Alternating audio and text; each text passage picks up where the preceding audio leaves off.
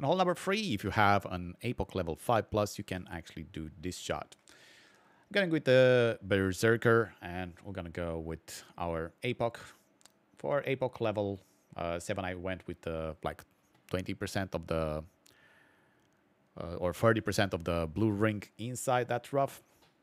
If you have an APOC level 5, for example, we're going to be with a red ring by the rough at max P5 or P10 extension. I'm going to go with 5 topspin and 2 left spin, adjusting here max plus 10%, P6 if you're using a notebook, P3 if you're using a Caddy app on iOS. It still didn't upgrade it yet.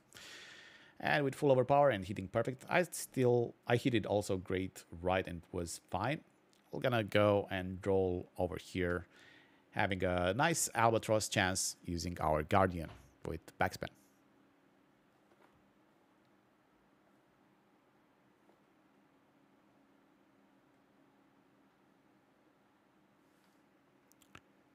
For our approach shot, we're going to use our Guardian, and we're going to apply full backspin and about 0.3 right spin. And make sure you place at least 3 green squares on top of the hole. I'm going here with about 3 green squares and 2 green squares behind the hole. You can go with a bit further up, especially in higher winds.